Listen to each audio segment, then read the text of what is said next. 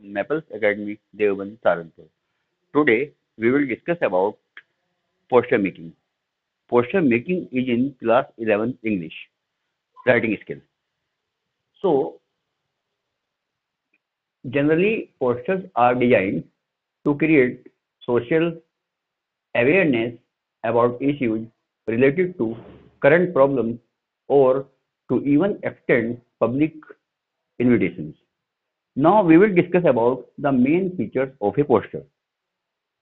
Whenever we make a posture, we have to keep these points in mind. First of all, there is layout.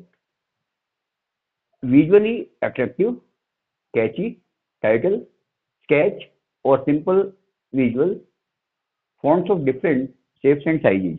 All these things are included in the layout. Now the next thing is content.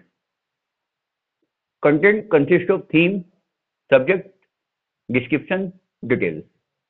Essential details, for example, date, time, and venue. Name, that is issuing authority, organizers. The next thing is expression,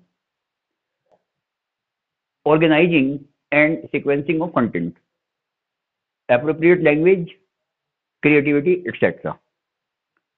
Brevity, clarity, attractiveness, catchy slogans, captions may also be used to make the message effective.